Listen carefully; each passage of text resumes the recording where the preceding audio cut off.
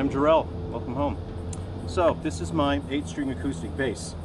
Over the past year or so, I've been getting quite a few comments on a short video I made a while back that I did just as a funny joke, and plenty of people were commenting on this video where I'm drilling a hole into this guy, and everyone's saying, well, you've ruined a bass, why are you doing that? You're inflicting emotional pain on people. You've ruined a perfectly good bass. Oh, you know, I wouldn't ruin a perfectly good bass. So I just want to thank everyone for commenting. We're all on YouTube here for fun, so yeah, I think it's great that we can all have fun and leave comments and have a laugh and share stuff together. So to explain the situation, this is not a perfectly good bass. I'll try to put the link to my review on this bass, but I paid $80 US for this. It's brand new, that's how they sell them. I didn't get this secondhand. So if you're going to pay $80 for an instrument that's already quite a rare niche product, you can't expect to get a very good product. So what you get for an $80 acoustic bass is not good. The projection is very poor. So projection is the ability for the instrument to get the sound out there. So if you're sitting next to someone directly around a campfire, sure, they'll be able to hear it, but beyond that, projection is very poor on this instrument out of the box. Right now I'm describing the out-of-box experience. Of course it's going to come with awful strings, and you as the player, you will not be able to hear this instrument. When you are playing it, it is extremely quiet. And when you are playing with other players, if they've got a 6-string, heaven forbid they've got a 12-string, and they're bashing out chords, you will not hear this instrument. So this, again, $80 instrument, it's glossy and it looks very nice in videos, because in videos you can't really see all the blemishes up close. The immense amount of manufacturing flaws, the poor construction and manufacturing, the cheap materials. This is a terrible, terrible instrument. But I purchased that because I wanted a project instrument. I wanted to work on an instrument. What I wanted to build was an 8-string bass with octave strings. Let's go ahead and have a close look at the head of the instrument here. Now, looking back, I think if I were to redo this instrument or do a second one, this one, unfortunately, it puts so much tension that it's difficult to get guitar strings that can stretch that far. So, or that reach that far. What I would do is I would just take that, I would probably move it here, seeing that there actually is room for it. So that's something that I would do in the future. You can see that I've put a dobro tailpiece on here, and that is to get the bass strings on there. Now originally the bass strings were mounted on this tailpiece. Originally I had a trapeze tailpiece, and that held the guitar strings. But unfortunately, all the extra tension was actually causing the top to cave in. So this instrument is very poorly built, and it's not well braced on the inside. So having that torque applied, so when you have strings that are mounted to the top, you're having an angled torque, so it's actually moving like that. And the tension with the bass strings, I put heavy bass strings on there. I tried quality strings, different strings. I used phosphor bronze. They were heavy gauge, and I thought if I use a heavy gauge, maybe I'll get more resonance out of the top and I'll get more projection. But it turned out that didn't really turn out for the best. I could tell that the instrument was more muted than it should have sounded using the heavy gauge strings, and they were pretty expensive. I've set them aside. I've used them in other projects. There were a few things I've tried as well. I've tried as much, you know, I tried an O port. You sort of stick this cone, inverted cone inside. Some people report that with particular instruments it does help lower frequencies with projection. In this case, that did not help at all. In this case, it either made negligible difference, or it didn't help, or it actually made things worse in this particular situation. But people have reported that O ports do work depending on the instrument. So it's on a case-to-case basis. So I removed the trapeze and I used a dobro tailpiece, and I moved the bass strings. So what I did was I got a light gauge brass set. This is a cheap, generic, no brand set of strings that I ordered from China because I wanted to get the absolute lightest gauges possible. And it turned out that using that light gauge brass set is what sounds best for this particular instrument.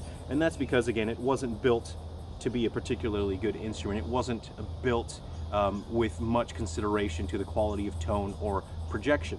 So using those thinner brass strings works out very well. I've moved the strings onto this dobro tailpiece, but because guitar strings tend to be a bit short, the strings that I had in stock weren't long enough to sit on the dobro tailpiece. I would have liked to put them on the tailpiece, so you can see I've got my guitar strings actually sitting on the bridge there. I'm going to zoom in there and show how I butchered that.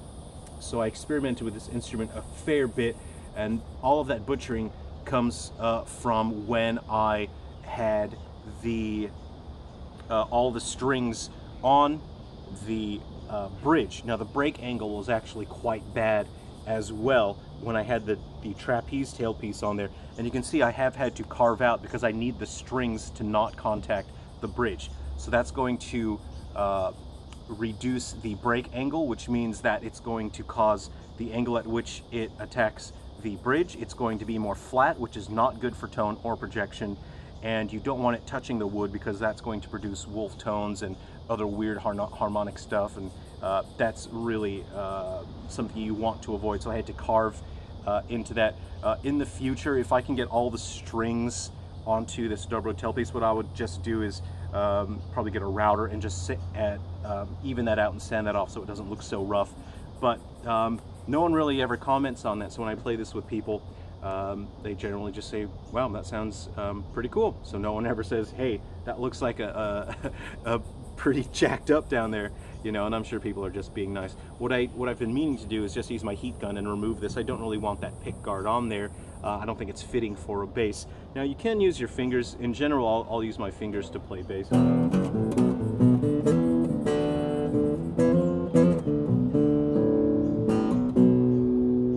But in this particular situation, I want the clarity of having the octave strings ringing out, and you can get a much cleaner follow through if you use a pick. So I'm just using a mandolin pick here. It says 3mm on it. I don't know if you look for a mandolin pick.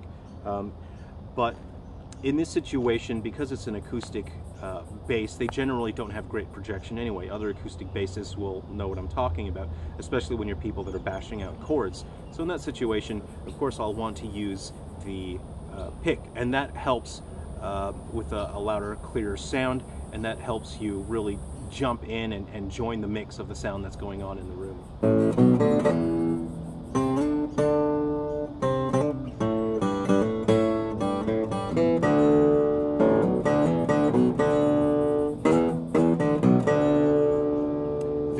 The guitar strings I'm using on here are light gauge as well, and that is because they have to cover a longer scale length, which means more tension. I had to pay close attention to this guy for a few months to make sure that this new setup wasn't also causing the top to cave in, but in this situation, this seems to be quite stable. Now, this is such a bad instrument. The slot that was cut out for the saddle, this is actually maybe the second or third saddle that I've cut out for this guy, as I had to keep experimenting. But the slot for the saddle is actually too wide, so I actually had to cut up a guitar pick to shim up that slot so that the saddle didn't lean forward as the strings were tuned up.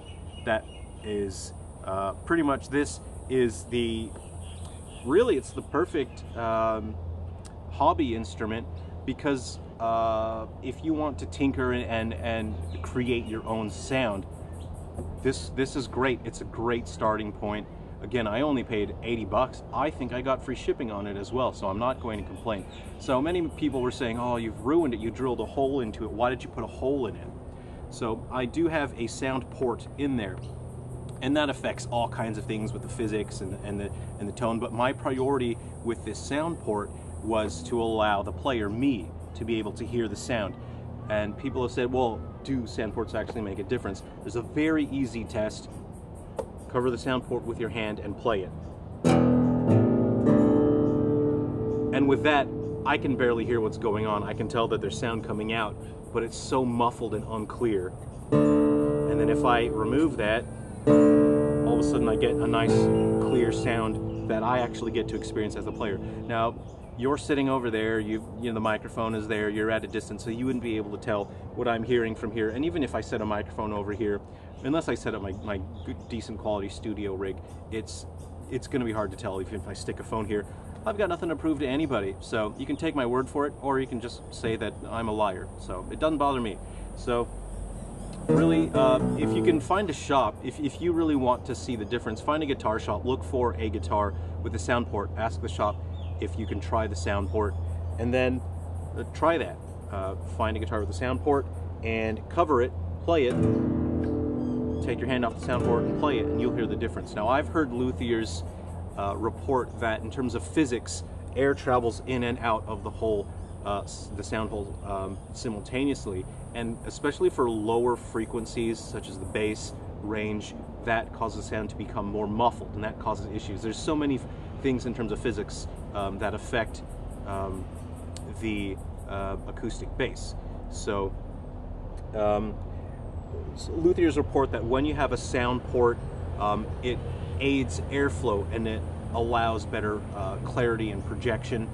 How true that is, I don't know, but I'm going to listen to as many luthiers as I can. I'll gather as much information as I can, and then you just play it by ear, see what sounds good to you, and really that's what matters at the end of the day.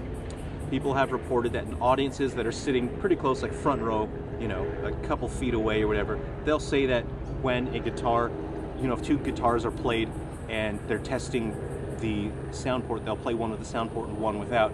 Audiences will report that the one with the sound port up close generally sound a little bit louder and a bit more clear, while audiences that are beyond that, you know, a couple more feet beyond that, generally will say that it doesn't really make that much of a difference. There's a helicopter.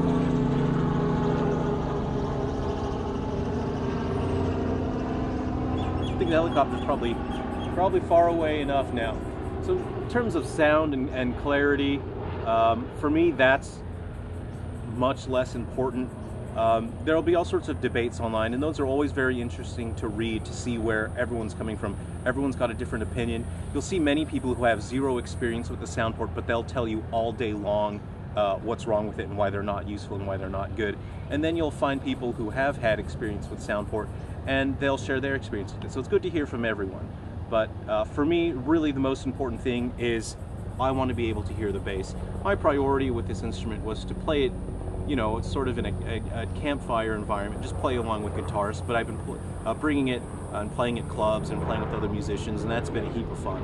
And I think that this works great in that environment, and it sounds loud enough. I never feel like I'm not making enough sound, and I think much of that really has to do with the octave pairs.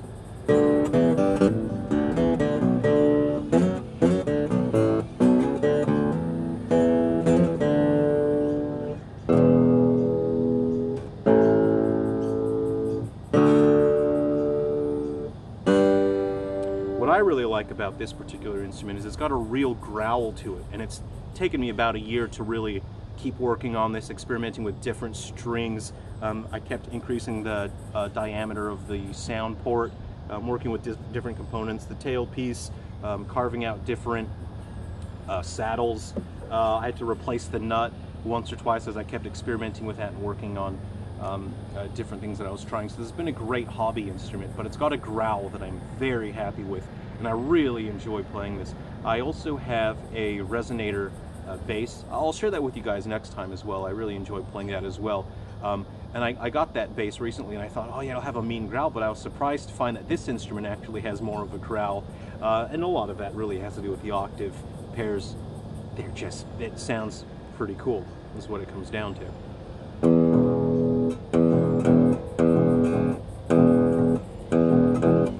Now, if you play with very high precision, you can hit just the guitar strings first, as you heard just then.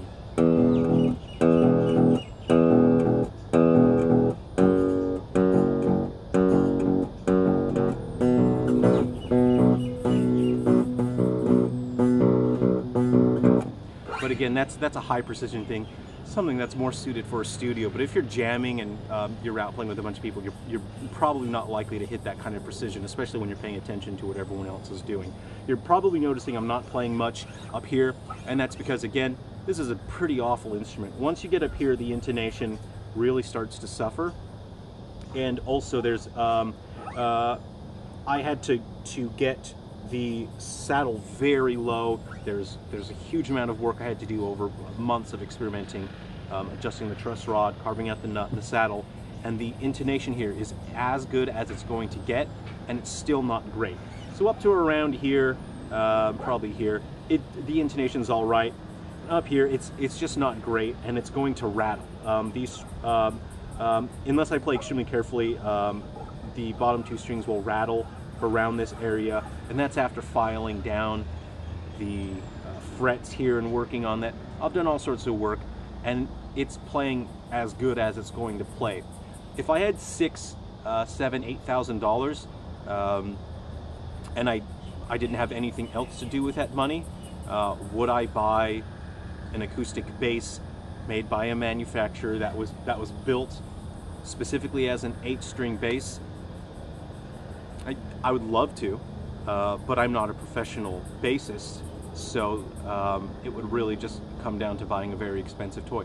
Well, let's put it this way: if I had $1 million and I'd already paid off all my bills, and then yeah, I would spend $6,000 to $8,000 on an 8-string acoustic bass. But I don't have $1 million, and I don't know when I will have $1 million. So instead of waiting for that, I'll buy an $80 bass, and I'll work on it for a little while so I can have an 8-string bass. I'm pretty happy to share this all with you. And I hope that you guys have had a laugh and enjoyed me sort of belligerently drilling a hole into this. I just did it for fun, you know. It's just it was meant to be just a funny video for people to get shocked by. Yeah, so thank you all for commenting. Thanks for stopping by. And I hope you enjoyed a look at this guy. If you want to hear more from it, obviously it's going to sound better indoors, where you get the sound that reflects off the walls, it's reflecting off the other instruments. And, but I think it's nice to spend time outside under the sun and breathe in some fresh air. So I'm not a YouTuber, so I'm not going to ask you to subscribe or like or comment. I won't ask you for a Patreon, but I will ask you to take care of yourselves. Find out who really matters to you. Really think about who you love and who loves you back, and take care of those people. Take care of yourself. That's all I'm asking you to do. I'll see you around. Take care.